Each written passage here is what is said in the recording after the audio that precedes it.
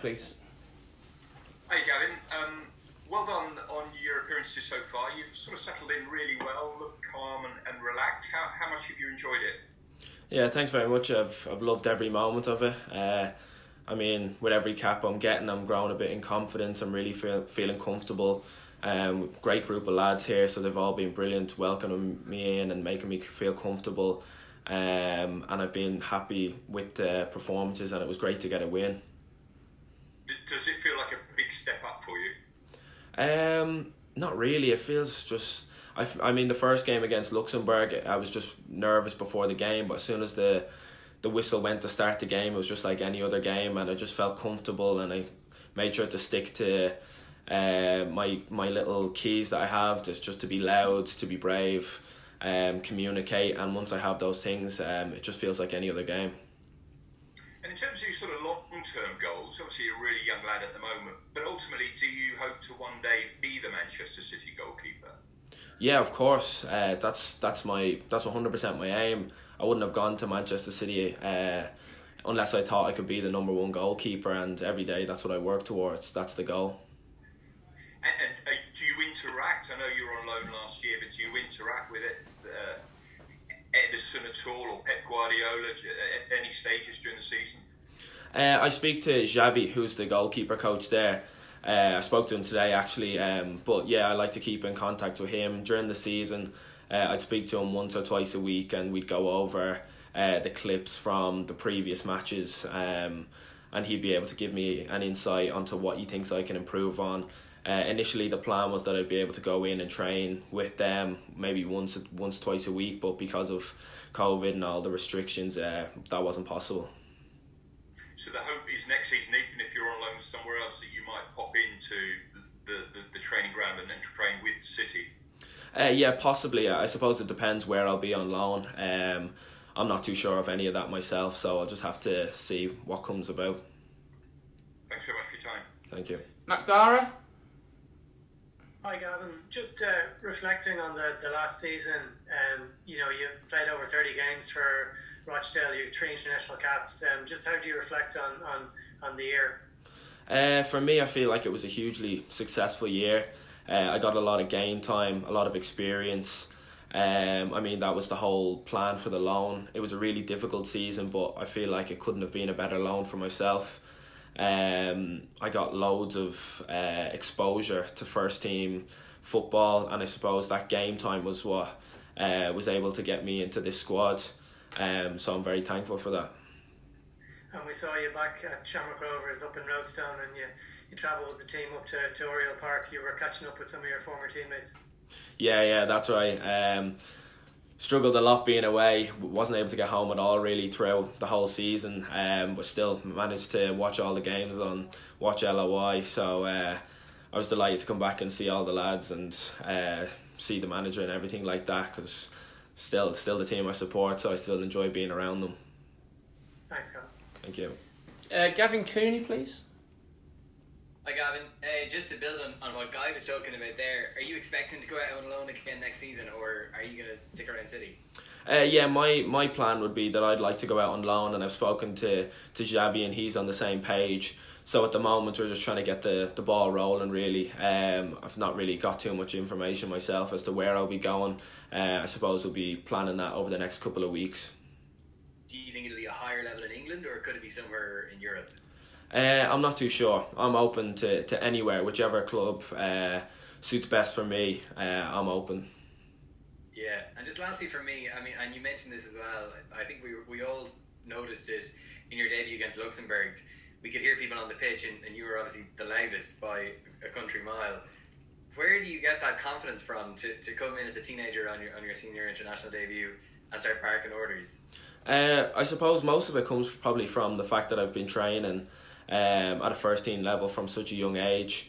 I was in training with the Shamrock Rovers first team from the age of 14, and would have trained with them up through till 16. So being around a men's first team dressing room for that period probably just gave me the confidence and just the understanding of how to speak to your teammates and what's needed from a goalkeeper. And like, you say what confidence do I need to be able to bark out orders, but at the same time I understand that the experienced players and the older players in the team, that's what they want from a goalkeeper.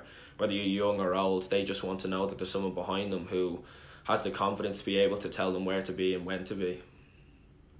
Thanks a lot, Gavin. Damien Spellman, please. Hi, Gavin.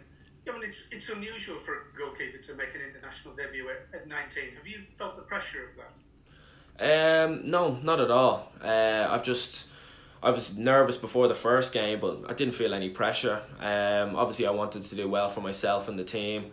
But at the end of the day, I'm just out there just doing my job. It's like in any other game for me. And I just go out there and try to enjoy it as much as I can. Famously, one of your predecessors, Shay Given, also made his first appearance at 19. There would be some footsteps to follow in. Yeah, 100%. Growing up, Shay and Darren would have been my massive idols, watching them playing for Ireland, and that's my goal, to try and follow in their footsteps, as you said. Thank you. Good luck. Dan McDonnell. Hey Gavin, how are things? Gavin, Brian Murphy, like he said recently in an interview, and I think he might have actually repeated this a couple of times, that he felt after the last international break that you needed a bit of a breather. I mean, was that, and hence that's why you didn't play in the run-in? Like, was that something you felt yourself? Was your sort of, had the exertions of those 30 plus games sort of taken their toll? I mean, it was my first experience of playing first team football, and I had been playing a lot of games up to then, and I can understand. Bri did come and speak to me, and he did mention how he wanted to give me a rest. And to be fair, working with Jay Lynch, who was the other goalkeeper, he'd been brilliant all season with me. And Brian came and spoke to me and spoke to him and said that he felt he deserved the chance to get some game time after sitting out for so long. And I completely understood that. I appreciate you had your experience with Rovers a couple of years ago before you went away, but how different was the experience of being in a dressing room, battling to stay in the division, a lot of older pros who were probably worried about the implications of that? How different is football at that level compared to under 23 or under 18 football that you might have experienced at City prior to that? Yeah, like you said, I would have been exposed to that a lot when I was at Rovers, and it was a very similar environment in terms of having a lot of older players and the level that I was playing at. But at the end of the day, everyone's goal is the same, is just to go out and win the match. And I tried not to really think about the outside pressures and just concentrate on the one goal, which was to win the game. Just finally for me, you mentioned you would speak to the goalkeeping coach at City about the next step, but are there other people involved in that process? I don't know, someone like Fergal Harkin, who's obviously involved in the loan department at City. I don't know, your agent. Like, is it a broader discussion about where you go next year? Like, what's the next natural step with you? Because as you mentioned, like City have a lot of players in Europe. I think one of the other questions referenced Europe. I mean, is it a big group discussion about where you go from here? I suppose, yeah, it's between the decision, like you mentioned, the group will probably be between myself, Xavi, Fergal and my agent, yeah.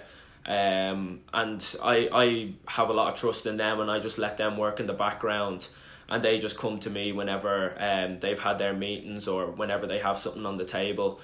And like I said before, I'm open to going anywhere, which will help aid my progression as a footballer. Thanks, Gavin. Best of luck. Gavin, please. Gavin, hello. How are you? Were you surprised by how much faith Stephen Kenny's shown in you to go with you again now, and he's picked you for a couple of matches now? I'm not going to say I was really surprised. I felt like I performed really well in training, and I performed really well in the other games. But I'm really thankful and grateful for the confidence that he's shown in me. And all I can do is go out there and perform as best as I can and to the highest level that I can, and just continue to show that I'm reliable and I can perform. Manchester City don't sign someone who can't distribute or play football, but how important is that part of your game? It applies to Ireland as well. You can almost start the attack. Yeah, 100%. It's definitely the new era of goalkeeping. Goalkeepers being able to play with their feet and to be able to be comfortable playing from the back and have the tactical knowledge to know when and where to play. So that is definitely a massive strength in my game, and I hope to keep building on it. Thanks. Thank you. Dave Kelly. Hi, Gavin. How are you? Hi, how are you? Good. Just following on from the last points, just in terms of Stephen Kenny, I wonder, has anything been said to you in terms of a pecking order? Obviously, Dan Randolph isn't involved in this group of players, but has anything been said in regard to that, or where do you feel you now are in that goalkeeping pecking order? No, nothing's really been said.